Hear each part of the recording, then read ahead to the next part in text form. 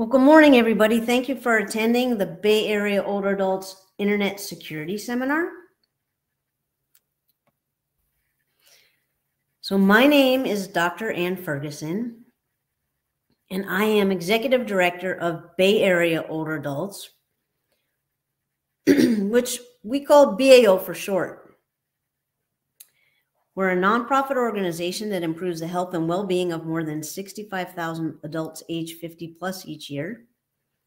And we do things like trek on nature trails, learn about different cultures, explore historic sites, and help connect you to people with shared interests. And since 2013, we've taken more than 11,000 older adults who have walked nearly 36,000 miles in more than 50 parks and preserves. So before we begin this seminar, I want to remind you that this presentation provides recommendations and helpful tips. And it's for informational purposes only. It's not intended to be a substitute for professional technical advice. And you are responsible for any consequences of actions taken on the basis of the information provided in this seminar. So the plan for today is shown in this outline. So I'm going to give you some background so we're all on the same page. And we'll cover what you can do to stay safe when you use the internet for web browsing and email. And then I'm going to also share some resources. So first, a little background. So let's start with some basic information about the internet and terms used so that we're all speaking the same language. So device could be a computer, a tablet, a cell or smartphone. The internet, that's the infrastructure that connects devices all over the world. You might have heard this term IP address. That stands for Internet Protocol Address. And it's basically a number assigned to each device that's used to allow the devices to communicate among each other. The World Wide Web, usually people just call it the web. That's the way we access information over the internet. A web server is hardware and software that helps to deliver the web content. And content would be examples, email and web pages. And then ISP, you've probably heard of that acronym, that's Internet Service Provider. So that's who you pay to give you the internet service. The two most popular companies are AT&T and Xfinity. So now let's explain some things that can harm you and your device. So malware. So that term comes from malicious software. It takes the first three letters of malicious and the last four letters of software. And basically, those are software programs or apps used for malicious intent. So typically, these are downloaded by clicking on a link in an email, by clicking on an online advertisement, or going to a malicious website that you don't realize is a malicious website. And especially nowadays, you'll probably heard of some examples where some famous companies like an automobile company was being hacked, and so it looked like you were on the right site, but you were actually on a site that was managed by a hacker. So examples of malware are viruses, Trojans, worms, and one in particular I want to talk to you about is spyware. So that's a type of malware as well. And that's advertising software that gathers data about your online behavior and or tracks you. And that typically you get that because it's secretly bundled as part of a free software download, or it's obtained by visiting websites. And the common types of spyware are adware and cookies. The last term is hacker. And that's a person who designs and or uses malware to gain unauthorized access to your device in order to get information like your banking password to get access to your bank account and or cause damage like hold your device for ransom. Now, I want to mention that the state of California has done a great thing. It's decided to follow the European GDPR, or General Data Protection Regulation, that protects digital privacy of citizens of the EU. So we've got some protection here in California. So they passed and implemented a law called the Consumer Privacy Act in 2020. While it's the strictest data privacy law in the United States, it is limited to very large companies or companies selling a lot of consumer data. And you've probably noticed that when you go to websites these days, you can now choose not to sell your personal information and choose privacy and cookie settings. So even though this law is in place and these practices have been implemented, keep in mind selling consumer data or using it for other purposes is still a greater than $10 billion industry.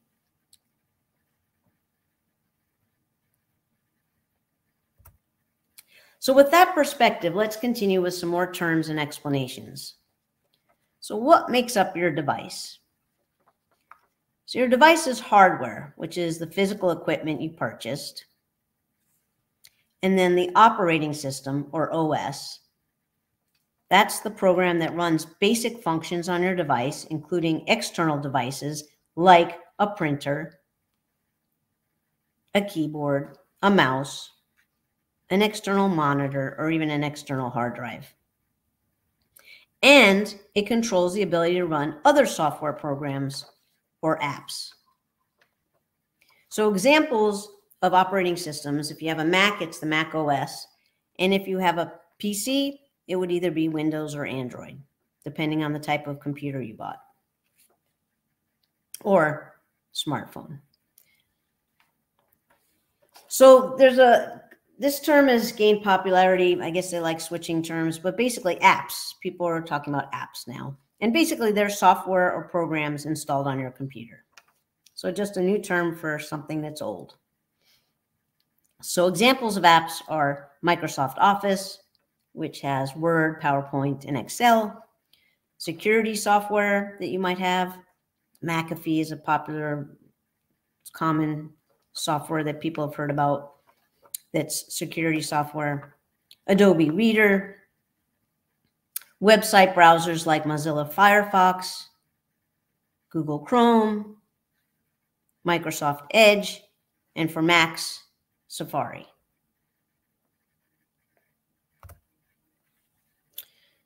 Now let's cover how to keep your device updated. I'm going to focus on computers since they're more complex, but other devices are similar.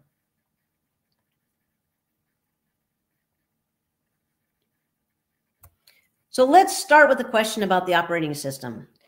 What is the most important reason to update the operating system? Is it user interface looks better? Is it it's free? Is it keeps the hardware from failing? Or is it fixing bugs?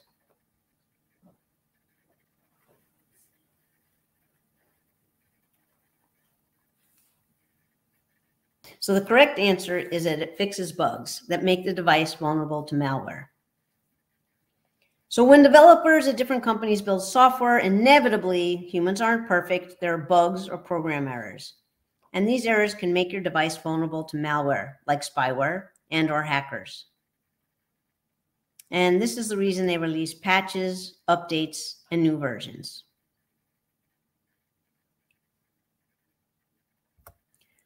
So you can use these links shown here to learn about how to set up automatic operating system updates. So that's one software you want to update on a regular basis, the operating system. So this is for the operating system.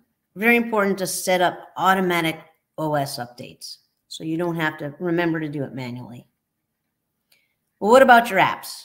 Well, you also want to set up automatic updates for your apps. Now, the nice thing is that the common internet browsers, Firefox, Chrome, and Safari, are set to automatically update by default. They may offer you to install beta versions, but since those are test versions, they're going to have more bugs than the final software release. So I don't advise testing out the beta version unless you're super experienced. Now, you may get a notice or alert about updating your app that pops up on your computer. If you see this, you want to be really careful. Make sure that it's a real update. So if you happen to be on the internet when this happens, close your browser completely and see if the alert disappears. If so, it's likely not a real update and it's coming from a malicious website. Ask yourself, is this software that popped up that needs to be updated even on your computer? If not, ignore the pop-up message and as soon as you can, scan your device with security software, because this may mean you have malware on your device. Another thing you can do if you have the software on your computer is, rather than assume that this pop-up is real, I mean, if you've seen it before and you know it's really coming from, say, a Microsoft update, but it's something you haven't seen, you can just go directly to the website of the company that makes the software and check if there are really updates available, and you can download them directly from their website. You can also check the latest internet scams. So I'm going to give you some resources for where to look for the latest internet scams. And usually when I see something that looks suspicious and I go search on any of those websites, it'll pick it up and then I'll know, oh, okay, this is a hacker or people who are trying to do bad things. And so I can just ignore it.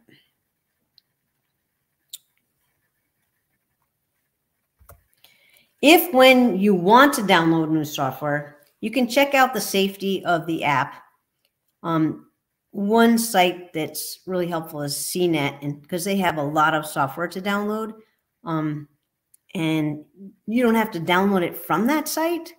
But what's nice is you can search for the software you're thinking of downloading, and you'll notice that they do a review of the software. So number one, you can see here in the red box, first red box, last updated 8/18/22. Okay, so that was kind of recently. You want to make sure like the software gets updated on a regular basis, because obviously updates mean it's more secure. And then it'll even mention whether it has any issues with viruses, because there is some malicious software. So you can check that, and if you've got a thumbs up, that means it's good. Then you can also look at the pros and cons of the software and what they say is the final verdict. You know, is it worthwhile downloading? Now, when you're installing a new app, make sure you read all the instructions. This happened to me before. You want to uncheck any boxes. I remember once I just was installing it really quickly. That was my bad. And I didn't uncheck the box, and I ended up downloading this other software that was bundled with it. And boy, did I have a hassle, like uninstalling everything to get rid of it. So just make sure you go through the steps slowly, carefully, uncheck any boxes to avoid installing another app that's bundled with that app that could be malicious, and then check the privacy policies so that you're actively deciding whether you want to install that software.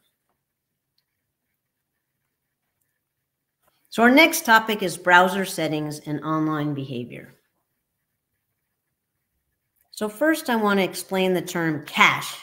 So in regular English, cache means secret storage.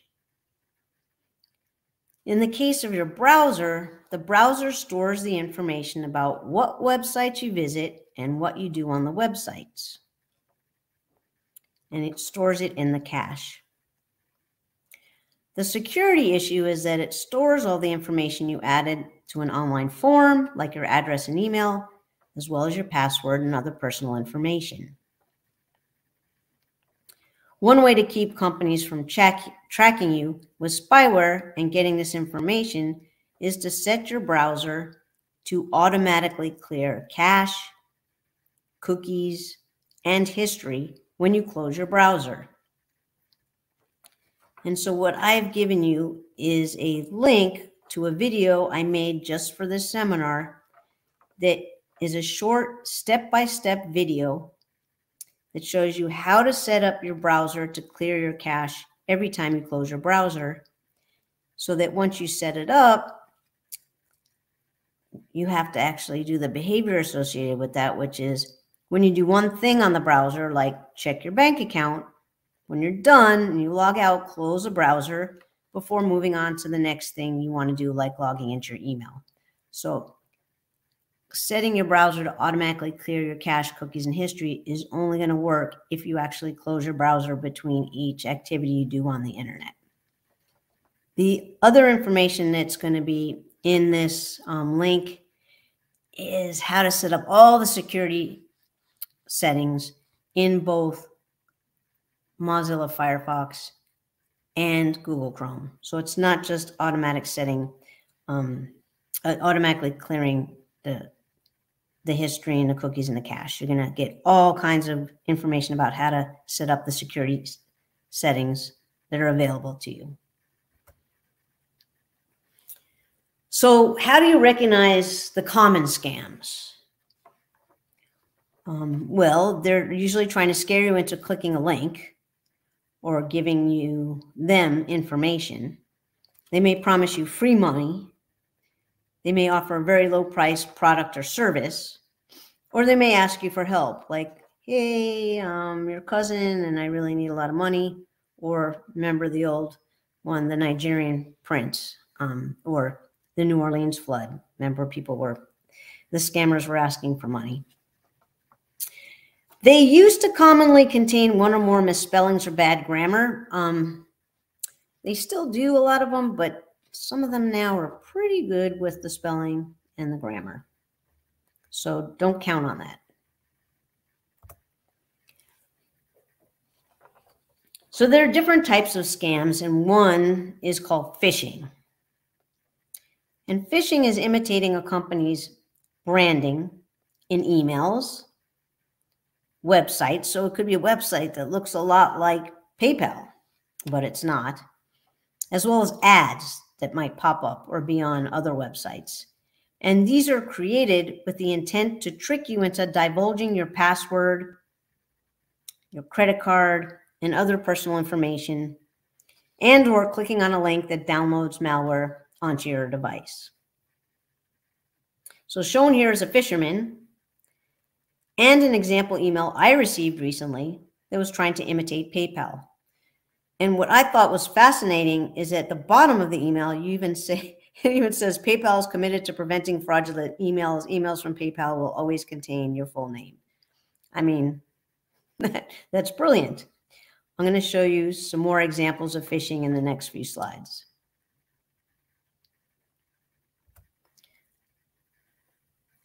So fishermen can imitate government agencies like the FBI and IRS, popular companies like Adobe Reader and Bank of America, as well as your friends and family who ask you for money. Here's an example that I received from Amazon. It looks like Amazon's logo, all the right coloring. It even has a picture of this book that I didn't buy. I mean, that's very sophisticated. And you see on the right-hand side, it's spam trying to imitate Microsoft Office 365, which looks really good. And there's no grammatical errors. You can see here an email that I received from QuickBooks, and I've been getting those a lot. Now, first thing is I never purchased QuickBooks Desktop Pro. That's a giveaway. Second, I know it's not that expensive because we did get a lower version of it, and I know what the higher version costs. And then, of course, it's really obvious it's coming from Russia, and that's not a valid email for QuickBooks.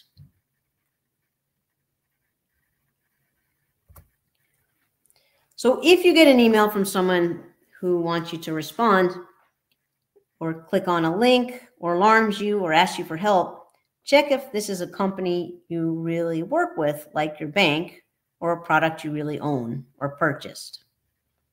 Do not click on links or call any phone numbers that are in the email.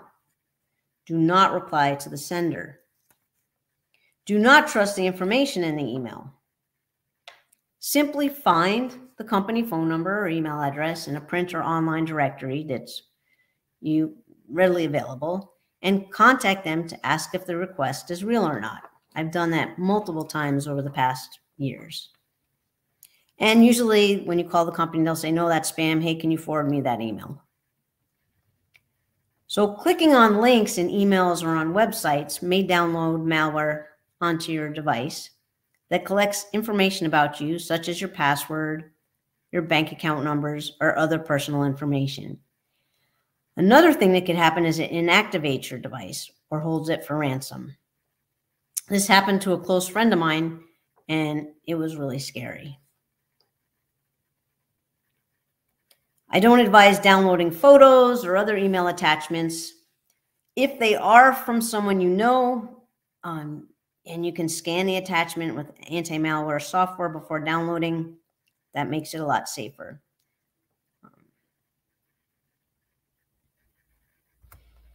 Now, in the past, you could hover over the email address from the sender of the email, and you would see that the real email was coming from a nefarious source.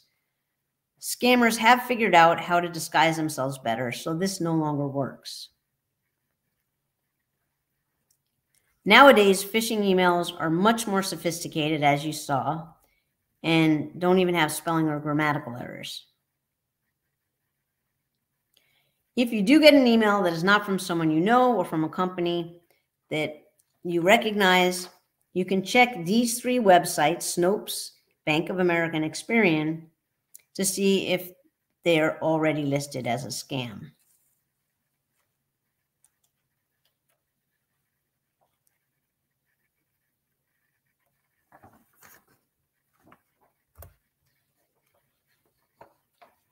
There is one more thing I recommend if you haven't already done so. This is to use the spam filters you have with your email service provider. And if you receive emails that are spam that have gotten through these filters, mark them as spam.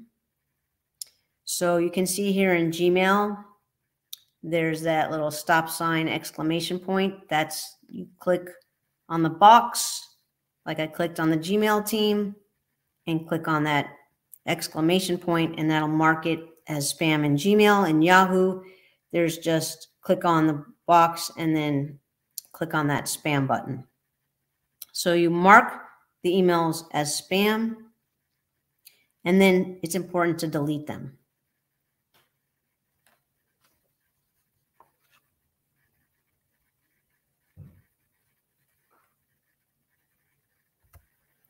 So I want to mention the importance of creating secure passwords for online banking and things like PayPal accounts, credit cards, and other sites that have your most sensitive information. So first of all, do not use the same passwords for all of your accounts, because if one is hacked, then the hacker will likely try this password for all your accounts. You want to create strong passwords. Well, what does that mean?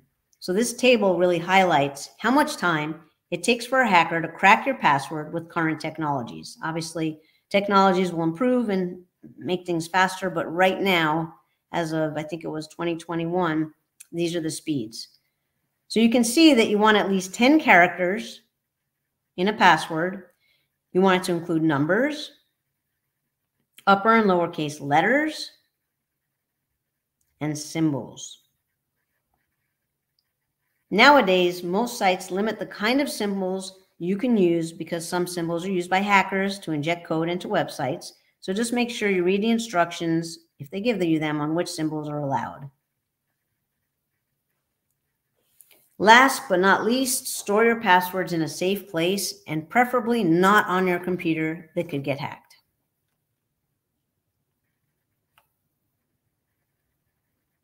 So next, we'll cover security software and other helpful resources. So when choosing anti-malware software, choose a reputable company. Just like all your other apps and your operating system, keep the software updated. You want to set automated full scans once per day and use a complementary anti-malware software to scan once per week. So this link I have on this page is from a reputable source and compares anti-malware software. And then I've given you 2 examples of free high-quality software that we use. Microsoft Defender that comes with Windows devices, and then Malwarebytes. They both have really good reputations. There is a paid version of Malwarebytes. Don't have to get the paid version. That is completely at your discretion. So lastly, let's discuss the importance of backing up your system and data. So your data is precious. You have your former tax filings, important Word documents, spreadsheets, PDFs, and then sentimental things like photos and videos. You don't want to lose them.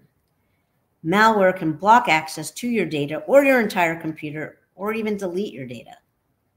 Now, being that pricing has dropped significantly for both small thumb drives and large external hard drives that are needed to store like large images and videos, and they store so much more data, there's really no excuse not to back up your data. Now, I'm a little obsessive. I have backups of things on 2 thumb drives as well as 2 hard drives. So I have 1 terabyte drives, and then I have 2 like 256 gigabyte thumb drives. But I definitely advise backing up on at least 2 drives, because what my experience was, the drives don't last forever. And so if you have 2, one might break down, and you check your backups and you realize it's not available to you anymore. That means you have a second backup just in case. So to back up your system, we're talking your operating system and settings. If you lose that, it's a big pain to set that back up again. It takes a lot of time, especially the settings. If you set up your, for instance, Word and email settings on Outlook, and just setting up the operating system to the latest and greatest versions, that takes a lot of time. So I highly recommend you create restore points. And again, creating at least 1 restore point. So what is a restore point? It's a backup copy of important operating system files and settings from a point in time when your computer was not compromised. So this copy can be used to recover the system. Backing up your files does not back up your system files and settings. So this is complementary to backing up your files on the thumb drives or the larger external drives. Windows operating system now makes you manually create restore points. So this slide has a link to a video that shows you how to do it in Windows 10. And then I also included a link to a video of how to set this up with an Apple device.